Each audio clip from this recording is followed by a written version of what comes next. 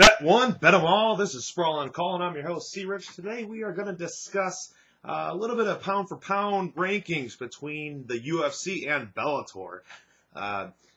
Bellator, some of you might not know, they are the number 2 MMA organization right now in the United States. I'm not sure. I didn't want to say world because ONE FC could have higher, but in the U.S. definitely.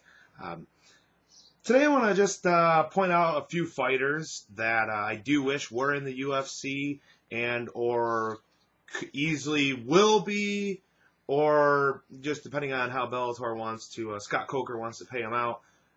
So we'll see. First, we're just going to go down a little through the weight class.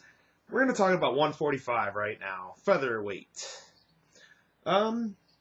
Well, first of all, Georgie Kanaharian is injured against his title fight against Patricio Pitbull Ferreira.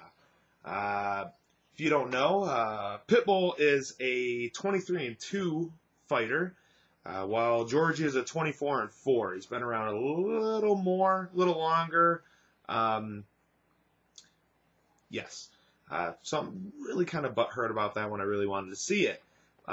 Georgie was actually the World Series of Fighting champion.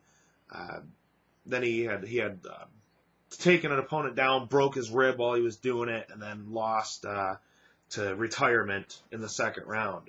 A lot of people don't know that unless you research it and you just think Georgie got his butt kicked.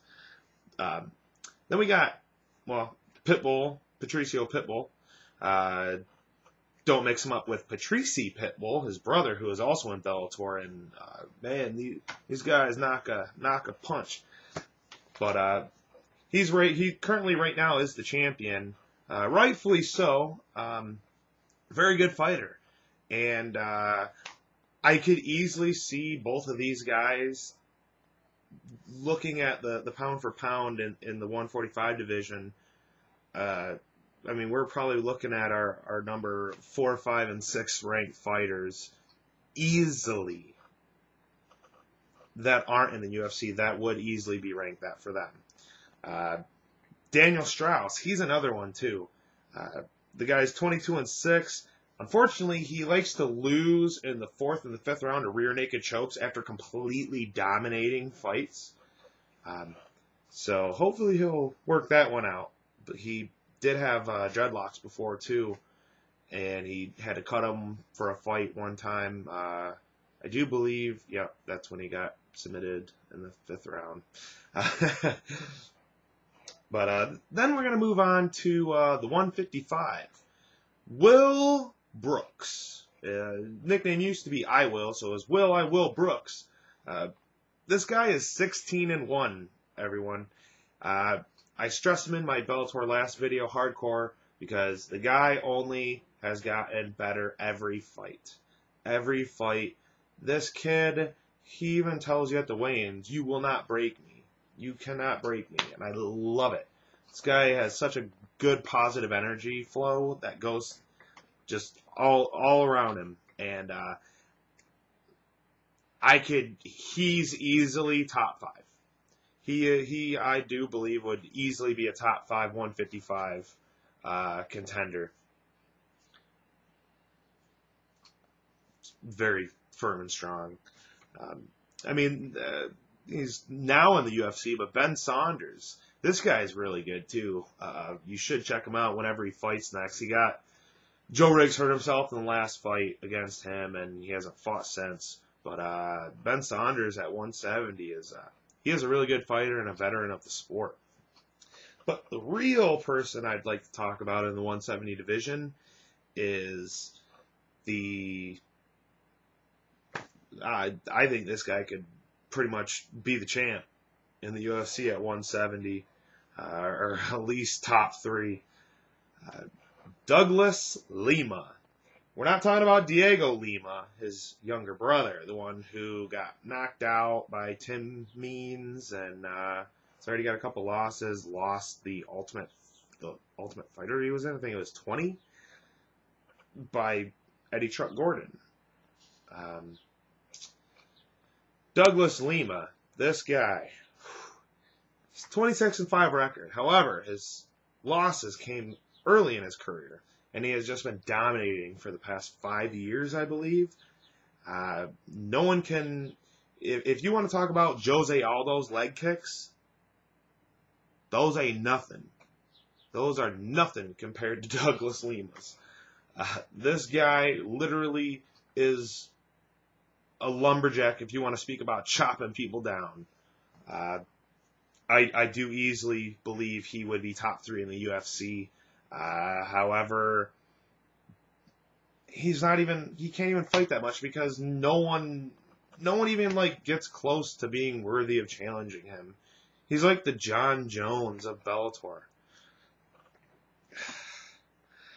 Yes, some people have a negative aspect on Bellator because they're like, Eddie Alvarez, he was supposed to be all this and that, and he came over to UFC, and Donald Cerrone clear beat him.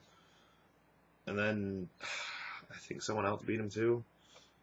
Well, the thing is, Eddie Alvarez, top 10 fighter in the UFC for his division? Yes, I can see that in the 155. But, man, is that a steep contest, especially in your first fight, putting him up against Donald Cerrone? Come on. Bad move on him. I think he was making a little more money, probably, in Bellator. And besides Pat Curran in that weight division, no one else could really touch him. So, Rick Hahn, he's also another 170 out there. He's been around the sport a long time. He won't ever get to the UFC. But... I'm not going to count that out because I think if he does win, like, maybe 2 more fights, the UFC might sign him to, like, a 3-fight contract. The guy was a freaking, like, minus 500 in his last fight. He left Bellator. His contract was up. He went and fought in Titan FC, and then his last fight was in CES MMA. I don't know what that was, but I know he was, like, a 5-1 favorite for that one, too.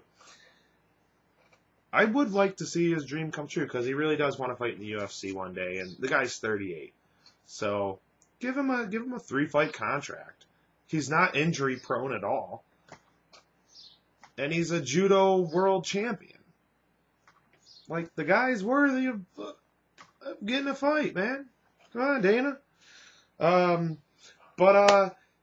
Yeah. Hey, thanks guys for watching. Please like the page, subscribe. If you have any comments about anything of any sort, please let me know. I would be more than happy to assist you in a discussion or a comment or even a negative feed. Hey, everyone likes hate mail. I get a good chuckle out of it. But hey, until next time, this is Sprawl and Call. I am C. Rich, and don't blow your bankrolls, and always have a good time, guys.